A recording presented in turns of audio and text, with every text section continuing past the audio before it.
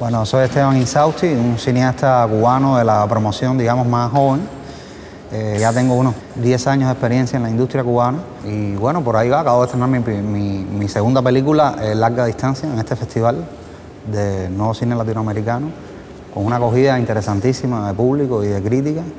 Y bueno, estamos esperando su estreno comercial ahora inmediatamente este año y bueno, por ahí van las cosas. Hoy es mi cumpleaños, seguro que lo recordarán. Quizás puedan venir todos como siempre. Me parece increíble cómo ha pasado el tiempo. Bueno, tiene que contarme. ¿Qué han hecho durante todo este tiempo? Te prometo que si él coge ese avión, yo no me tiño más el pelo. Te lo juro. 35 años, Anita. Y ni siquiera puedo comprarle un oso lleno de pelos a mi hija.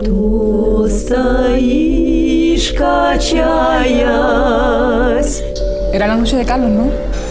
¡Idiota!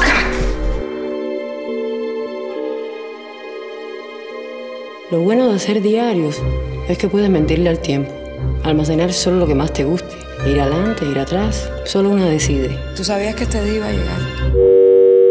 Larga Distancia es un proyecto muy viejo, o sea, yo lo escribí cuando era un estudiante en el Instituto Superior de Arte. Un buen día yo fui a cumplir, creo que fueron 32 años, algo así, ahora tengo 38. Y mi agenda telefónica no había quien invitar, o sea, todo el mundo se había ido. Me quedaban creo que 2 amigos. Y ahí empezó esa historia, ¿no? Es una película complicada porque tenía 49 locaciones y la última en el centro del Madison Square Garden en Nueva York. Y eso para una película independiente o semi-independiente porque es con la industria pero también con capital nuestro, ¿no? Es complicado.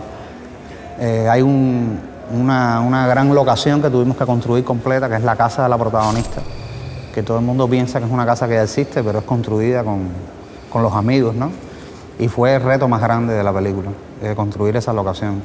De hecho, muchos recursos estilísticos y de lenguaje que yo puse en práctica con 3x2, que fue una película del 2003, o sea, venían de Larga Distancia, porque Larga Distancia había sido escrita anteriormente, ¿no? El cuento de Luz Roja fue premio ópera prima en Montreal, un trabajo que a nosotros nos abrió muchas puertas.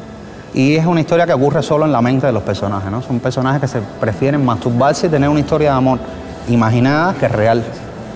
Y un poco habla de la incomunicación, ¿no? Yo soy un héroe, carajo. ¡Un héroe! Yo veo en el cine el vehículo ideal, es mi traductor, ¿no? Es como yo me comunico con la gente y donde yo deposito de alguna manera mis miedos, mis agonías, mis ilusiones, pero yo no puedo separar la historia de la forma que la contiene. Para mí, te lo decía ahorita, forma y contenido son la misma cosa. Y descubrí Sin Aliento de Jean-Luc Godard cuando tenía 20 y tantos años, me cambió la vida. O sea, a mí la nueva ola francesa es un movimiento, la escuela rusa de Einstein, Tempudowski, Sigaberto, es algo que yo estoy revisitando constantemente, el neorrealismo italiano, el primer cine cubano, de esa primera década que te hablaba, de Nicolás Guillén Landrián, un nivel de vanguardismo, sin embargo con un contenido social interesantísimo y un compromiso con la realidad muy fuerte. O sea, no era puro placer estético o pura ensoñación, aun cuando era una industria subvencionada, ¿no? Esta gente se arriesgaban a decir cosas importantes y con un sentido crítico, un punto de vista muy fuerte sobre la sociedad, sobre lo que estaba pasando, pero con un lenguaje también acompañando eso, ¿no? De una caligrafía propia que uno agradece. Yo soy un deudor de todo eso. Y de la publicidad también, o sea, no la niego. Y me dio un entrenamiento, una manera de mirar la vida a una velocidad a la que le he sacado mucho provecho.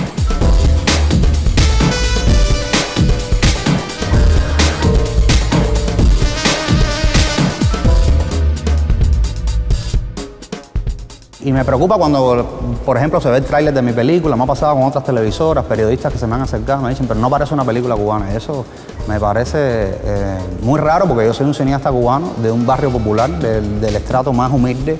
Y precisamente yo pienso que la vocación que nosotros tenemos de decir las cosas, que es una generación, ese es el espíritu de una generación que viene, ¿no? Que se está imponiendo poco a poco. Por eso te decía que nosotros hagamos el cine que queremos y con toda la libertad es una verdadera bendición. Pero, no obstante, yo creo que hay que llenar la sala. O sea, yo no hago cine para que vayan 2 amigos míos, un esteta y mi mamá. Porque, en definitiva, nos debemos a una taquilla, nos debemos a un receptor. O sea, en este caso, con Larga Distancia, soy guionista, director, postproductor de la película y también estoy asumiendo de alguna manera, junto con el ICAI, la distribución. Se va imponiendo en Cuba el director-productor y no nos queda otra alternativa, ¿no?, bajo las circunstancias actuales, de tratar de hacer un cine no solo diferente en términos estéticos, sino también viable y de mucha imaginación, porque está verdaderamente deprimida la industria del cine. O sea, casi que exista un cine nacional es un milagro, ¿no? Date cuenta que entrar a un cine en Cuba cuesta 2 pesos cubanos. O sea, que ni siquiera con la taquilla se recauda lo que se invierte, porque hay una función, un fin social que yo veo bien. Pero hay que encontrar otras alternativas para que ese cine pueda ser autosuficiente, pueda subvencionarse a sí mismo. Yo creo que eso va a dinamitar todas estas maneras rígidas que hay de ver las cosas. Y ese va a ser, al final, lo que va a dar un nuevo cine y un nuevo resultado, esa diversidad, para bien o para mal. Ahora mismo se está haciendo la primera película de zombies en Cuba, con un presupuesto millonario. Y se está haciendo de manera casi paralela, aunque el ICAI está.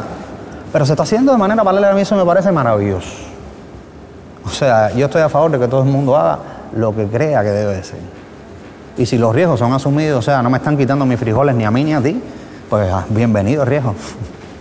El cine no está muerto y a pesar de que es mayoría la banalidad y la tontería, el cine, digamos, de molde, yo le digo así porque es la misma, parece hecho por el mismo director y con los mismos intereses, también hay mucho cine interesante.